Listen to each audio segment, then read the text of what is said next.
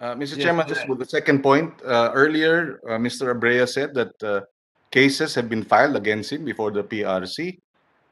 If this is true, and this is in connection with his testimonies here in the Senate Blue Ribbon Committee, I will seek the support of the members of the Senate that we file a sense of the Senate resolution, assailing such harassment and urging the PRC to dismiss or to avoid or prevent any such harassment suits on the basis precisely of Mr. well, Abel's involvement in terms of providing us guidance as to better understand the ins and outs of the accounting and the statements of financial statements of Pharmally.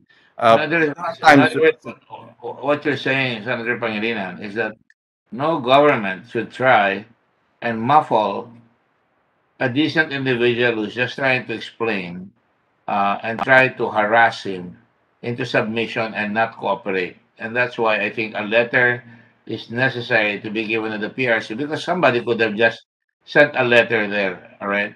And yes, that this must be resolved, or at least pending the completion of all this investigation. yes, That's Mr. the first Chairman. time they can take a look at it, di ba? Yes, yes, Hindi yung Mr. Chairman.